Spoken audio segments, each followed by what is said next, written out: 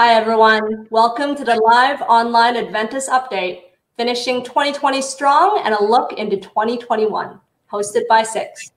Today, we're joined by Christian Carlos Simard, President, CEO, and Director, and Sam Leung, Vice President of Corporate Development. Christian and Sam are going to walk you through a company presentation, and then we will be opening up the floor to accept questions. As a reminder, you can submit your questions at any point during today's event in a Q&A panel on the right-hand side of your screen. Without further ado, I'm going to hand it over to Christian to kick things off. Thank you, Jane, for the introduction. And greetings to everyone on the line. Thank you for taking the next 30 minutes to an hour to get an update on Adventus. We're not going to do the standard presentation for this session. Most of the people on the call that I've seen so far know the story reasonably well.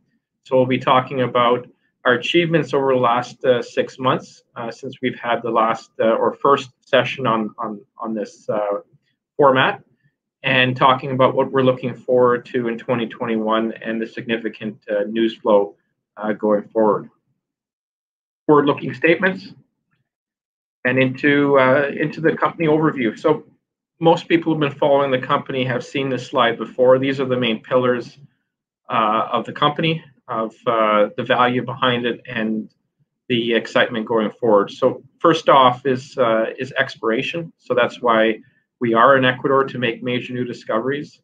As many people know, we've developed dozens of exploration targets, copper gold exploration targets in the country, and it's now testing the best of those targets for new discovery and significant new discovery. We've been drilling at our Pijili porphyry district since June, and we recently put out the first drill results ever on the project with the new discovery. We expect to be drilling there throughout next year as well. At our Curipamba project, our top exploration target, La Vaquera, we will have a drill turning over the next week or two. And at Santiago, we look forward to drilling our porphyry target there next year. With our partners, the Salazars, we continue to review additional opportunities, properties, and new districts to add to our portfolio, and there could be news on that front over the next few months. The backstop of value for the company is the feasibility study stage Domo project, which is around 50-50 base and precious metals revenue mix. On a gold equivalent basis, we have an M&I resource of 2.4 million ounces at 8.3 grams. DRA Engineering is leading a consortium of engineers on a feasibility study, which is on time and on budget, and which we expect to be released around this time next year.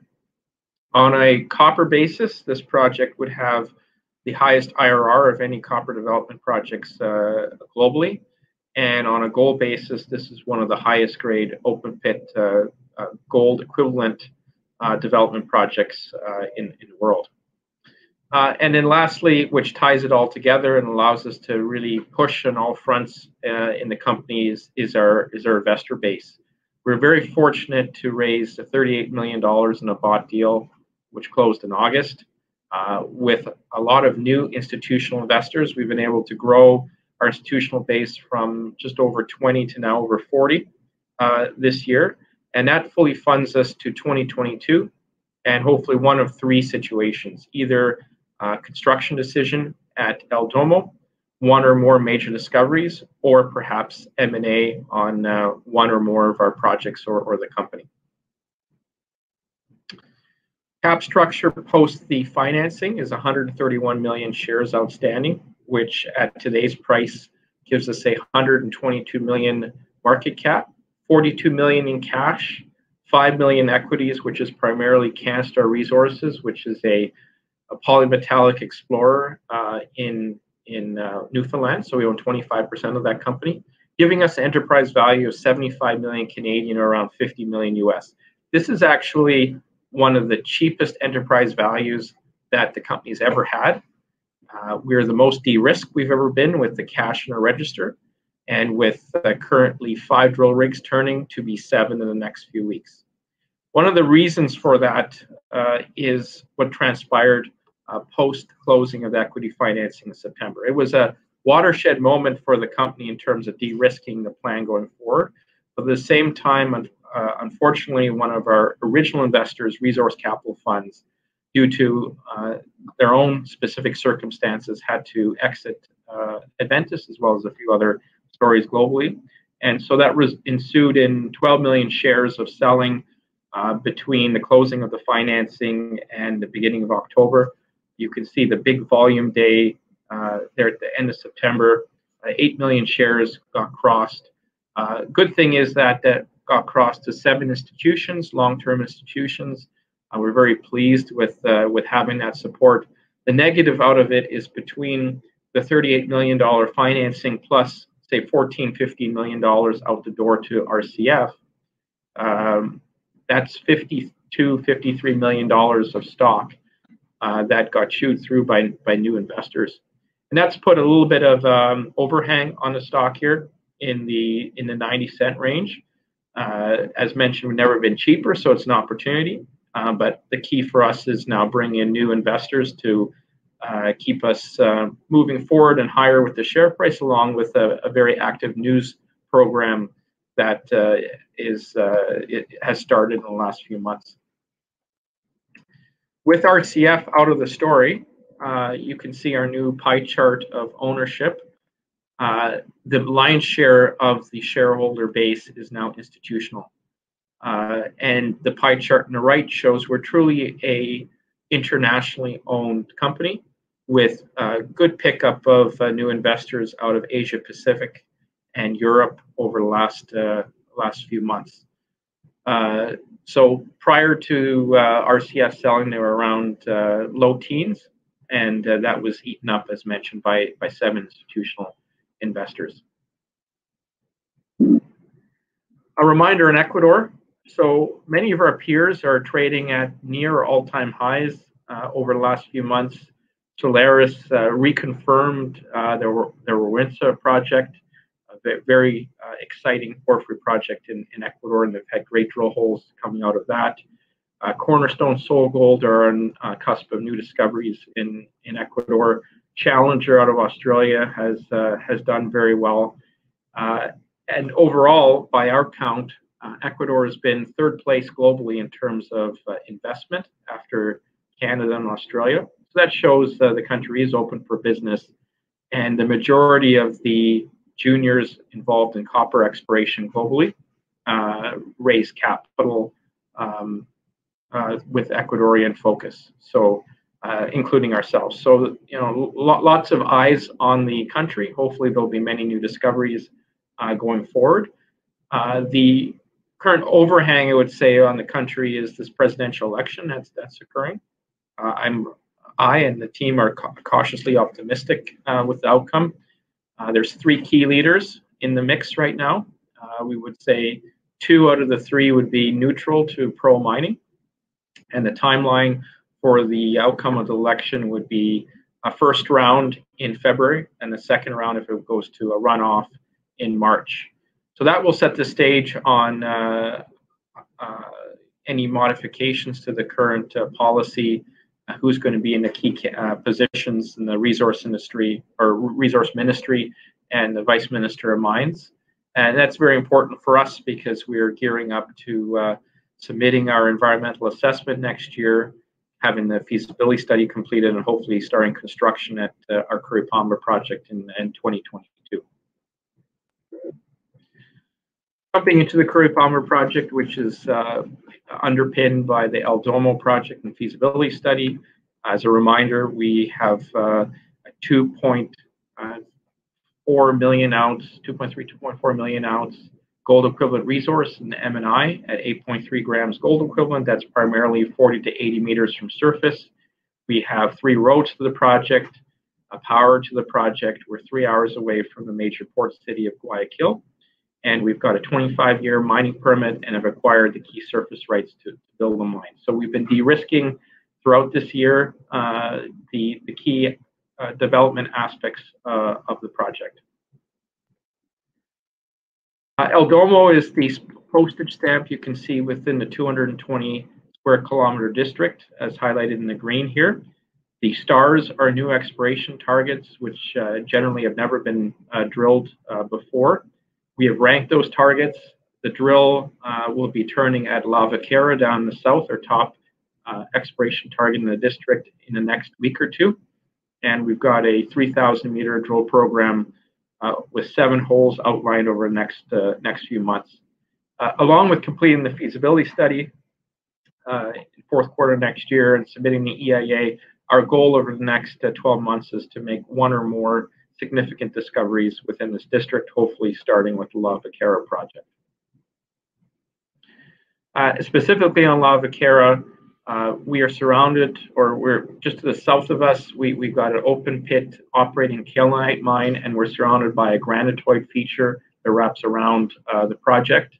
There is a small gold-silver resource as shown in the oval there, with some of the highlights of drilling from 2007 to 2008.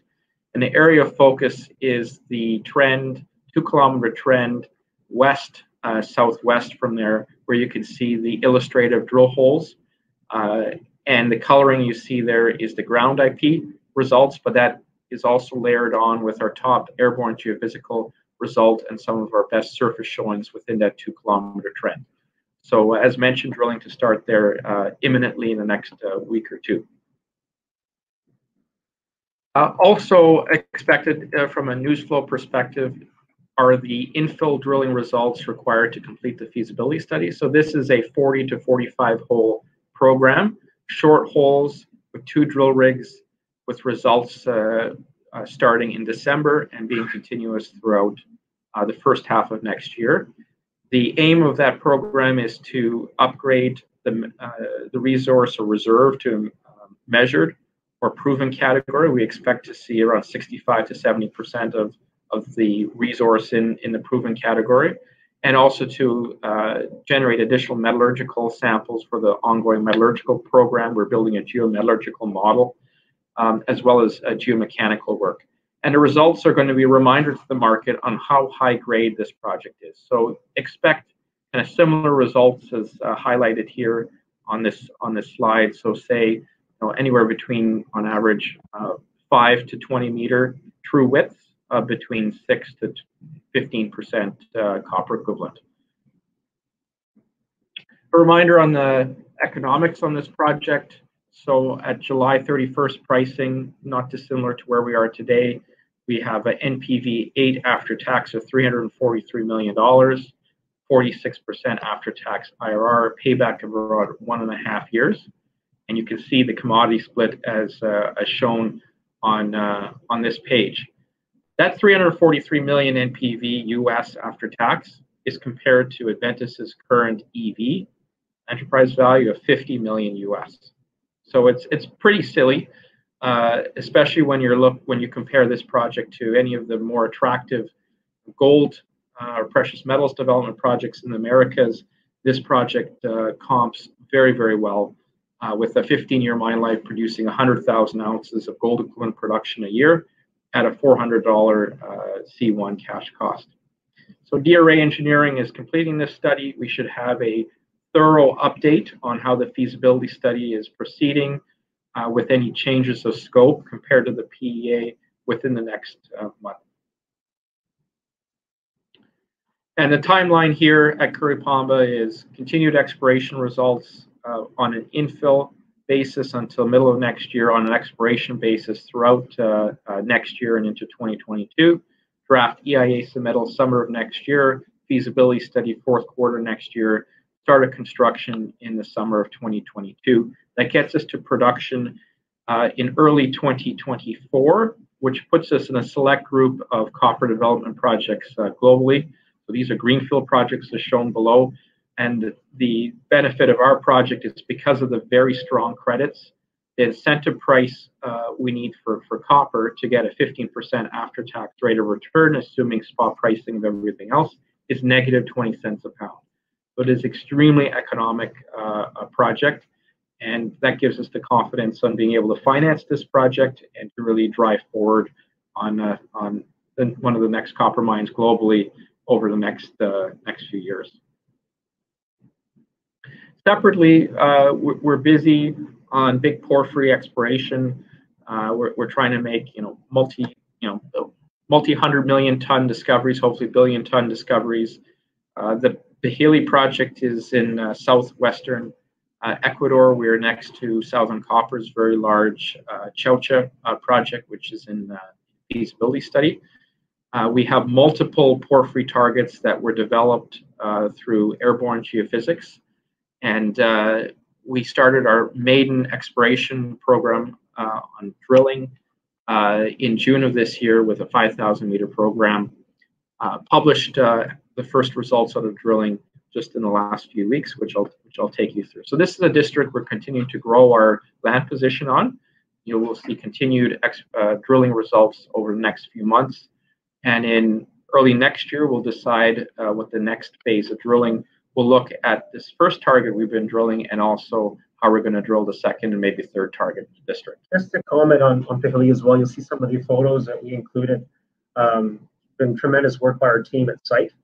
Back in the spring, I think just after the COVID hit Ecuador very hard in March and April, we made a decision to trial new COVID protocols at Pijili project because of its lower density population, and it's been a great success. So we've been able to have the 2 drill rigs for several months now, with the program started in late June, and we're taking those lessons learned and applying it in the restart at Curipamba. So credit to our team and as well our partner Salazar's to be able to work during a difficult period, and more news to come. So specifically looking at the Mercy concession, which is one of several concessions we have in this district, you can see the concession outline in the green, and you can see the drill holes shown in the red. The highlights of the first few holes we released is the first hole shown in the south of the concession near some historic artisanal mines was highlighted by 64 meters of 0.44% copper equivalent from surface. But more interestingly, we had 9 meters of over 2% copper equivalent, as well as 20 meters of about 1.2% copper equivalent. The key metal actually within the mix is molybdenum. You're seeing in that 2% copper equivalent intercept 0.2% molybdenum. This was drilled in the hydrothermal breccias.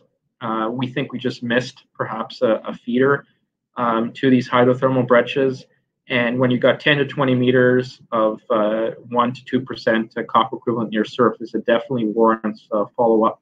And there's a kind of a ridge up there, which is quite a large area that could put together a reasonably sized resource with further drilling. So we'll definitely be following up on that drill hole next year.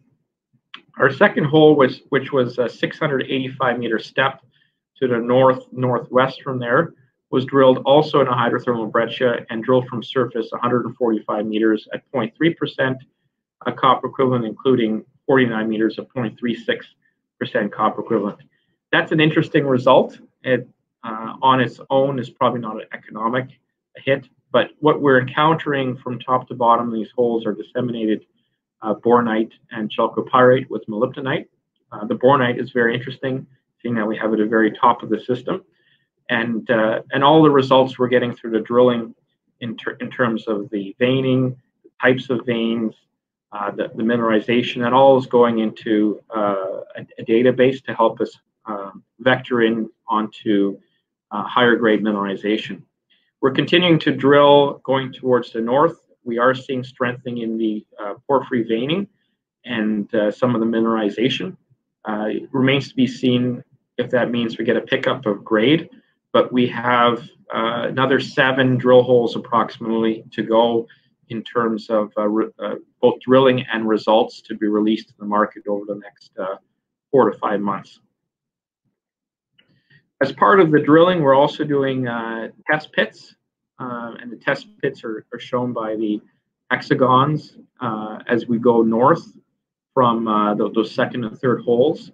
The test pits are meant to get through the overburden and into the hard rock, and we're trying to find additional sources of hydrothermal breccias. A couple of these results of the highlights of the results of these test pits over the last few months were between 0.5 to 0.6% copper with a decent gold kicker as well. So that is showing that the mineralization is strengthening as we go north, and definitely warrants potential further drilling. Keep in mind that these drill holes, again, are very wide spaced. And so it was 685 meters between hole 1 and 2. The hole between hole 2 and up here, hole 7, is several hundred meters as well away from each other. So stay tuned on the drilling there at Mercy going forward, and how we're developing the second and third porphyry targets in the district for drilling next year. And those are many kilometers away from this Mercy concession to the west. We were hopeful that we could get drilling here at Santiago late this year. We were delayed due to various aspects of COVID-19.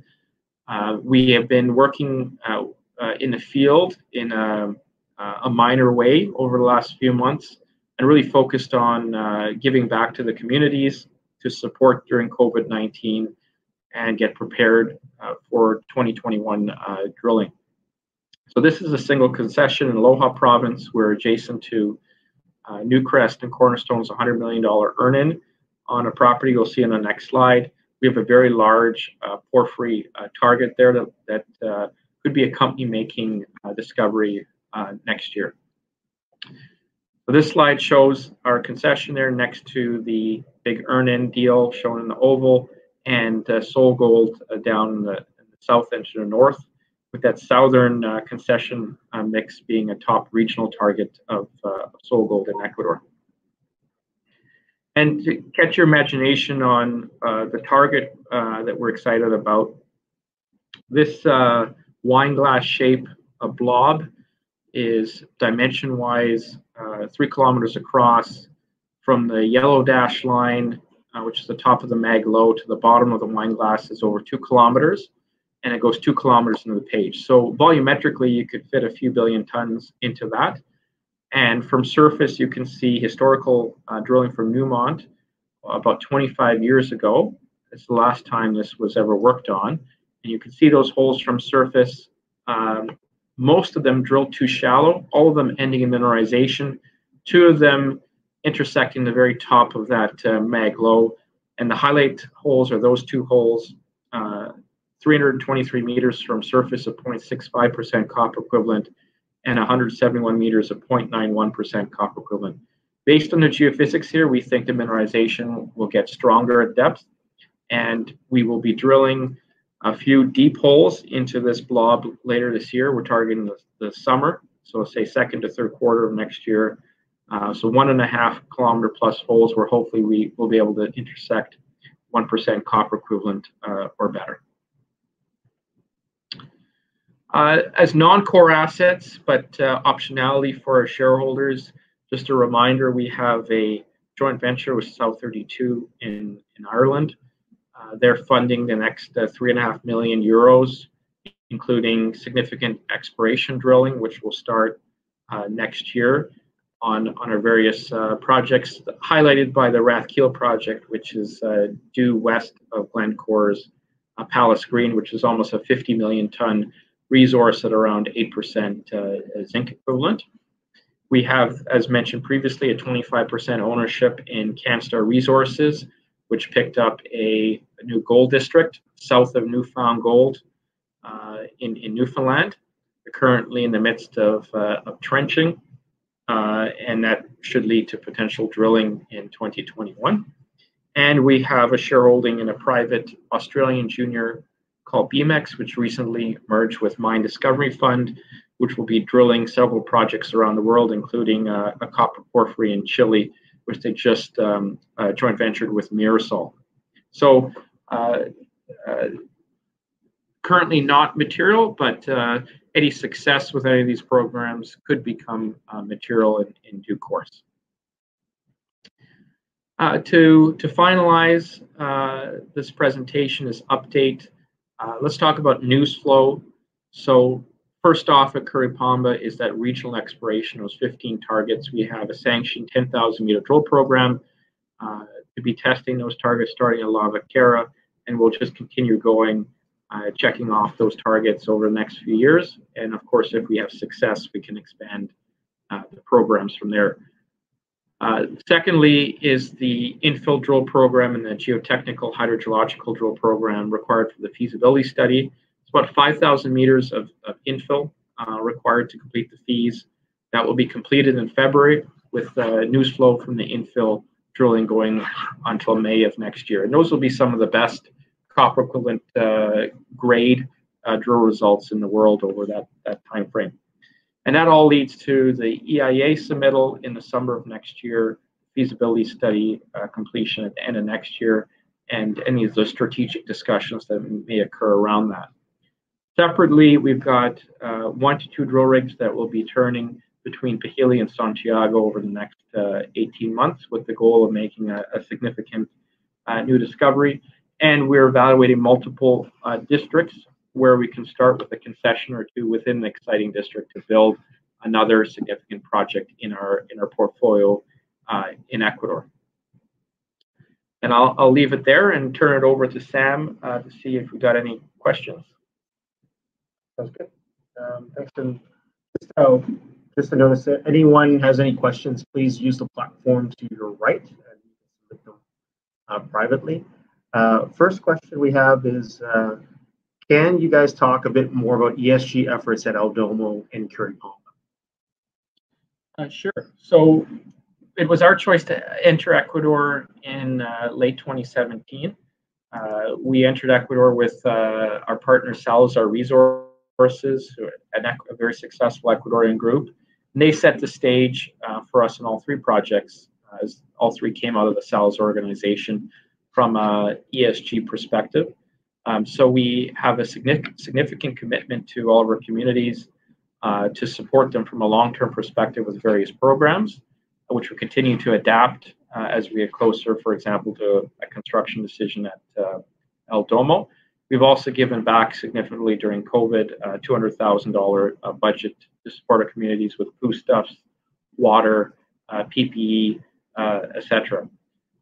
We've also brought a international experience to the table in terms of advancing our EIA and feasibility study to world standards, and that's bringing a new context to development in Ecuador.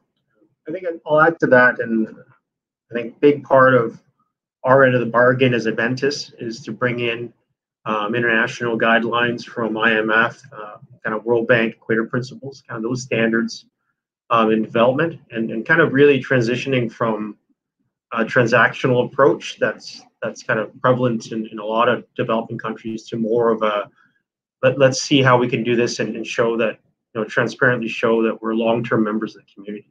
So that goes for El Domo, Curipamba, as well as our other 2 projects.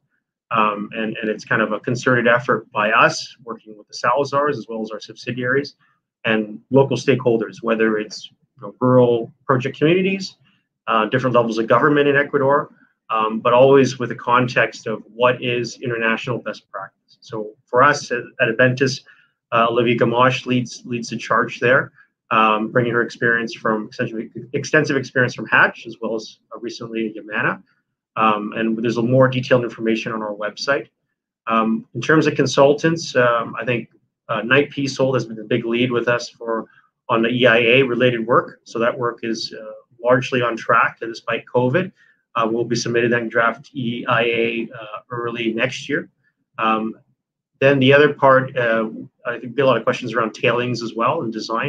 And that work is being led by Clone Krippenberger. So it's definitely part of our focus with, like I mentioned, Olivia Gamache, as well as Destin Small is our project director at El Domo and Curipamba. Our 2 largest shareholders, Greenstone and Altius, have been real proponents of making sure Adventus thinks about ESG. I would argue that if we're going to be successful in an emerging country like Ecuador, it's critical that we deal with ESG in a proactive way. But for about a year now, we've had an internal review ESG register on all of our activities, and our major investors are asking us to formalize that register.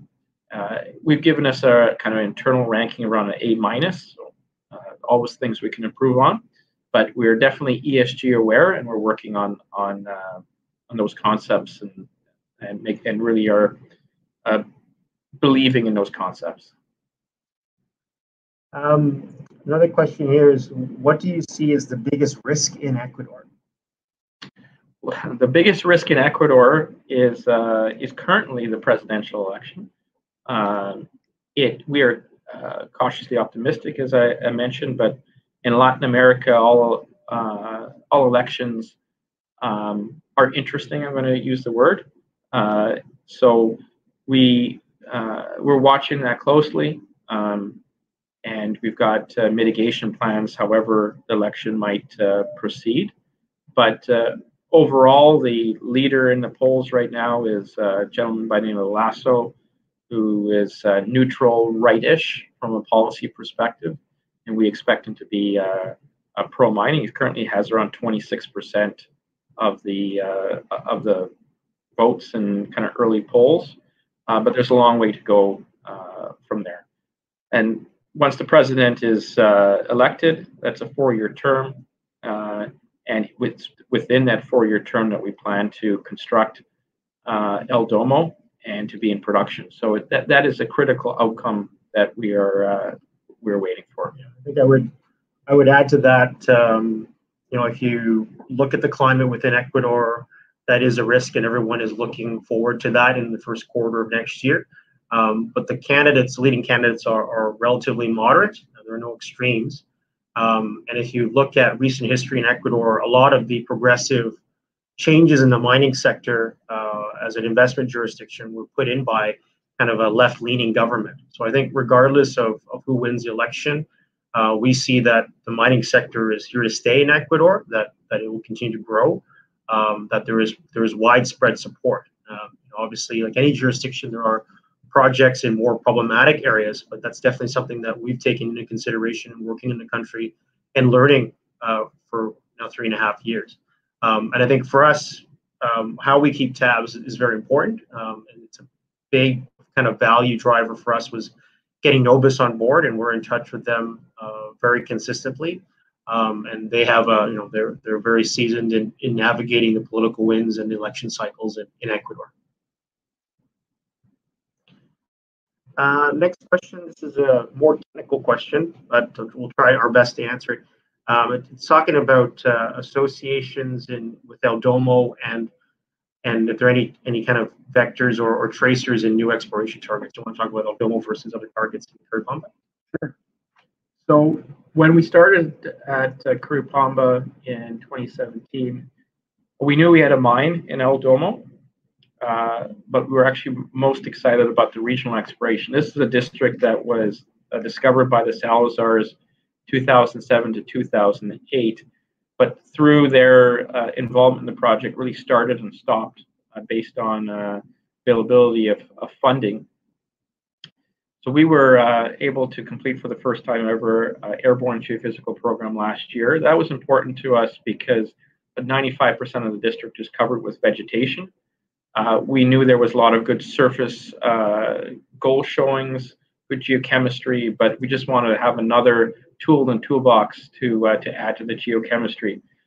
So we flew that last year, and out of that, 15 targets came out of it, which we've then compiled with the geochemistry, land tenure, trenching, etc., and then ranked the targets.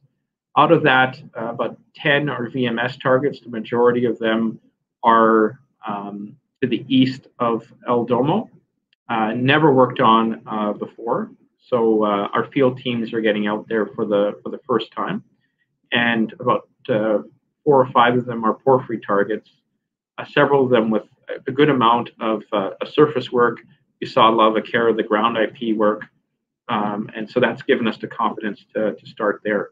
In terms of markers for the VMS, we're looking at jasperite as a potential marker, but for us at this point, due to the vegetation, it probably makes sense to combine some of the surface showings with the airborne geophysics, and we can drill here very cheaply, and the targets are quite shallow, is to put some scout holes into these targets as we move forward over the next 18 months. Okay. Hopefully that answers that question. Next up here is, can you tell us a bit more on the financing and kind of questions from those institutional funds and how they see Ecuador? So congratulations on the financing this year. Yeah, I think the institutions like the risk reward of Adventus in terms of our backstop is the El Domo project, is the feasibility study, as mentioned, is very economic. We've got a path to development 2022. But at the same time, we've got the upside through the districts that we've assembled with the Salazars and big potential discovery. So that risk reward is what attracted them to the story, as well as the about 50-50 copper and gold exposure in Ecuador. In terms of other aspects, I think they like the fact that this is like the last money in. We have key milestones ahead of us that are transformational for the company, so they don't need to worry about where our cash is coming from over the next 2 years, and they hope to have a good return out of one of many potential outcomes during that period of time. And then from a global perspective, Ecuador is on everyone's radar screen. So we've got 4 or 5 funds out of Australia. We've got a fund out of Singapore, a fund or 2 out of Hong Kong. It's definitely moved up the risk register and is kind of fair game for all investors. Yeah, I would add that the sentiments or the questions have kind of changed over the past year. I think about this time last year, Christian and I did a trip, kind of a bit of a marketing and corporate trip to Southeast Asia and Australia. And I think part of it is seeing Fruta del Norte and Mirador, the 2 first industrial mines being built and logistically cash flowing from Ecuador. And that's really been the big checkbox for investors everywhere, whether they're kind of Western institutions to trading houses in Asia, etc. So the questions have more focused on the details and timelines. Obviously, COVID has been challenging for everybody. But I think that appetite, or what Christian said, the stat that Ecuador ranks 3rd behind Canada and Australia in terms of new exploration dollars or development dollars raised, is a big sign of the investor appetite. And I think that will continue into 2021, especially after the election gives some more surety on the political situation. Another question coming here. How do you see the situation in Azuay? I've seen good results despite the political situation. So, for our Pijili project. Yeah, Azuay is made up of multiple cantons.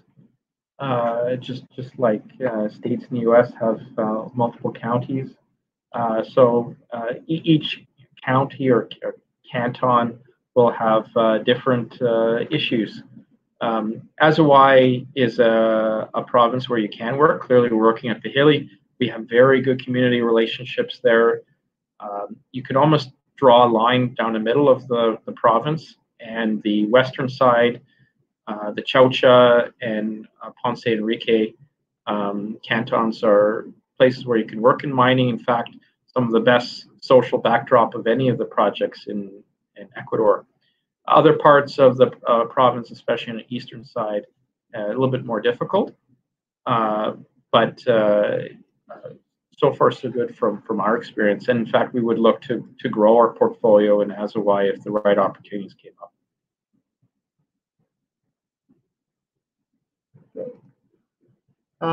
Next question is, what are you doing currently from a metallurgical perspective, I guess, for El Domo?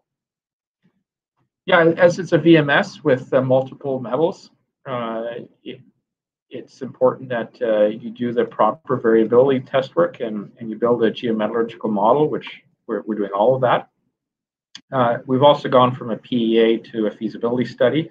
We've done what I would call an internal PFS along the way, which we've not shared to the market.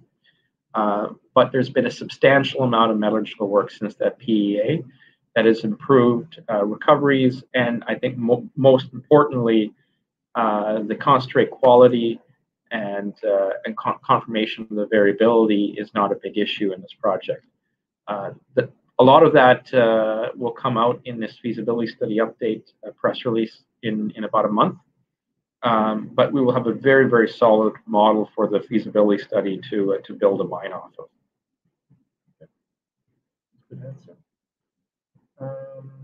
Another question coming in. Kind of the volume has come down a bit since the financing or the new highs in 2020. How do you see your liquidity going forward? Will it improve? Yeah, I partly addressed that at the beginning. In the financing, we had around 50 million of interest. We took 38 of that.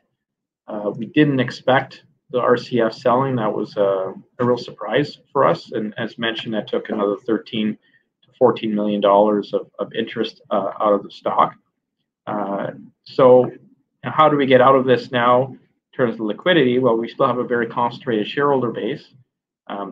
Positive is we're executing on the business, and I'm very pleased where we are today. So it's going to be a combination of continued outreach. We have several conferences planned. We have some, in particular, retail outreach coming in Europe.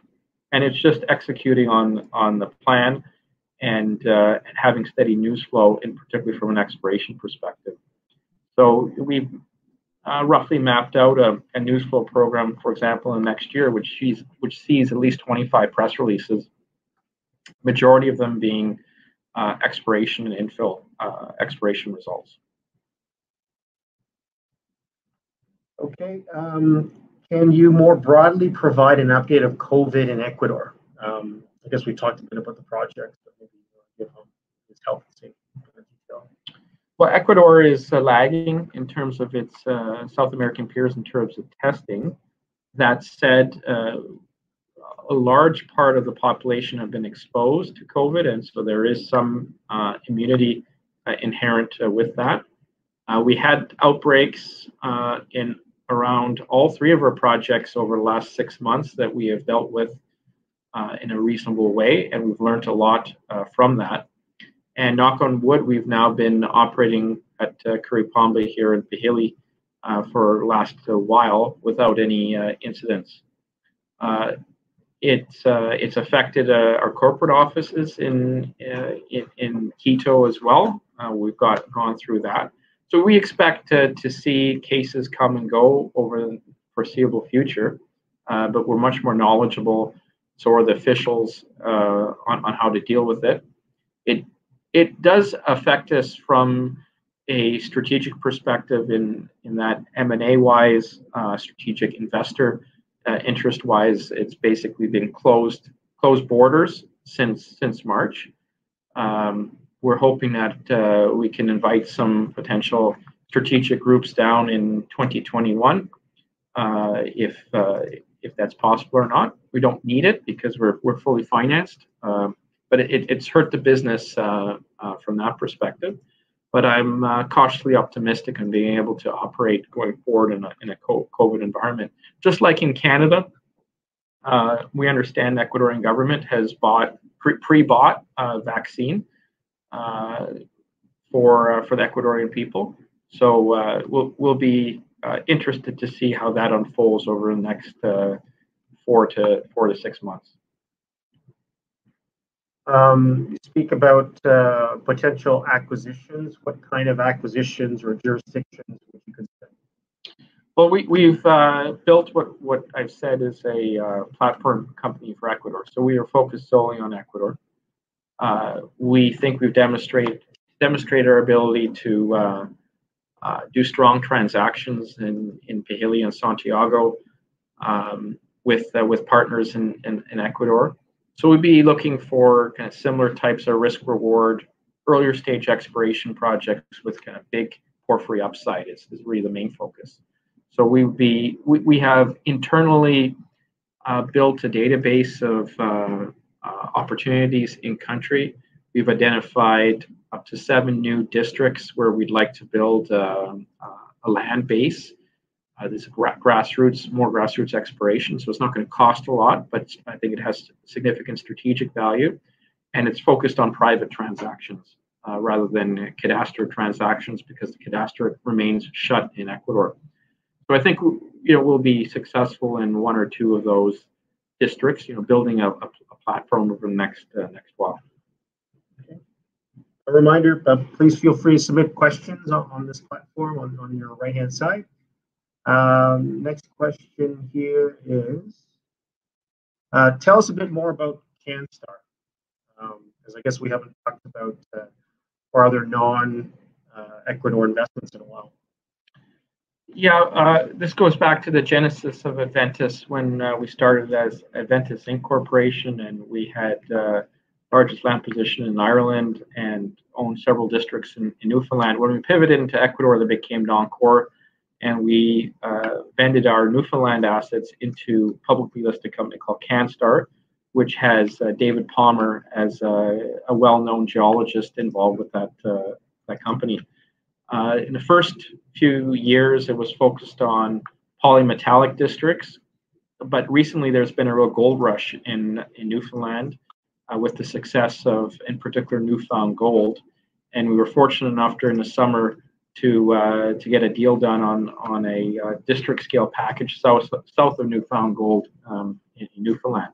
So it's definitely resurrected the company. We brought in a new CEO, Rob Brueggemann, who's very well regarded in the markets, to run it, raised a few $1 million, and now they're off in kind of a maiden program with some of the highest grade surface gold showings in Newfoundland history. So as a 25% shareholder, we're very supportive of what they're doing. Sam sits on the board of the company, and we personally have invested a decent amount of money in the company. So we're watching very closely, hoping for great success in their ensuing exploration programs. Yeah, I think this is a reminder, our focus, and really the defined focus of the financing this year is spending and development in Ecuador. So I think we've put ourselves in a position where we've got great partners in South 32 in Ireland, and CanStar as well. It's largely a passive investment we have, and supportive. We're co-invested there with Altius Minerals as well in Newfoundland. So yeah, no concerns about us kind of losing our attention. I think we remain focused on our 3 projects in Ecuador and being active there more than anywhere else.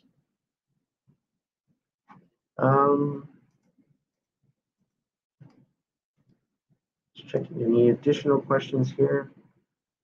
I think that's it. I think any points that we missed? Jane, any questions from your end that you received? People are quiet on election day for the US.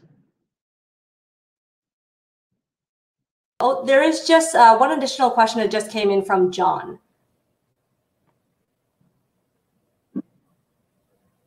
I've got one question here. Could you speak for Jason? Oh, here's a question. Could you speak for Jason Dunning?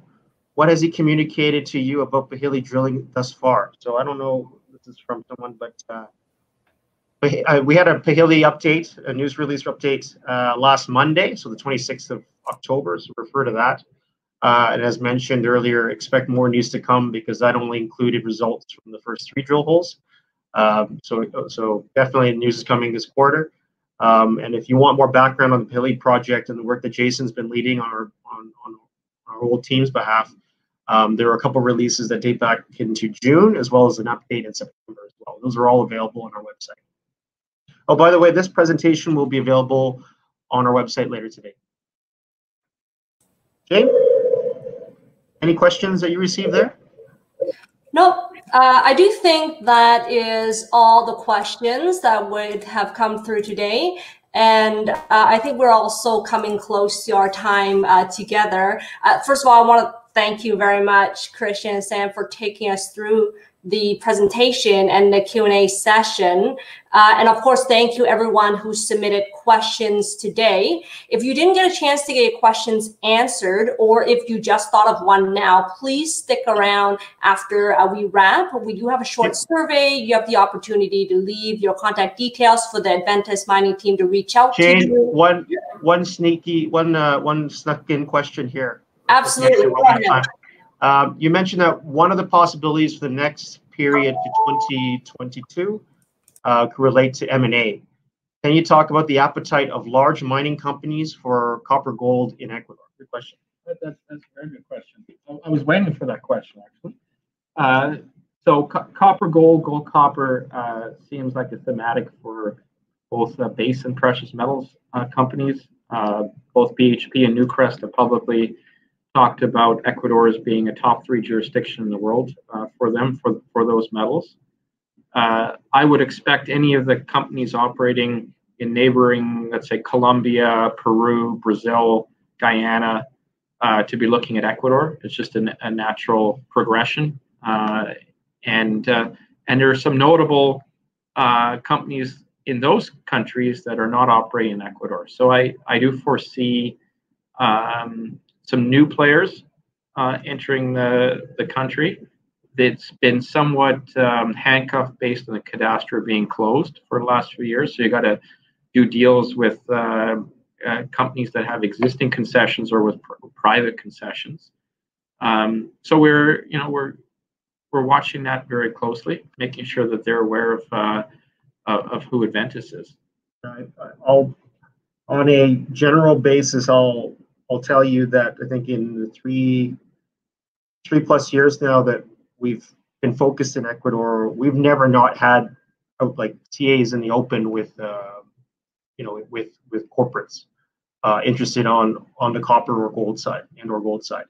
And during COVID, that hasn't slowed. If anything, there's been more interest from a desktop review standpoint because people are limited in travel. So we've done the financing and we're in great position here to do a ton of work, fully funded into all of next year on the 3 projects. But those conversations will continue. It's part of us being a junior mining company in terms of strategic partnerships or other things that we could do commercially. So I think from our perspective, it's a big vote of confidence in our thesis as a company. There are major companies that already have skin in Ecuador, that have projects, that have equity stakes, that have royalties. But we can tell you that there are many others who have not publicly made a move yet, but are very interested in making investments in Ecuador. All right. Okay. I think that's it, Jane. All right. That was adequate.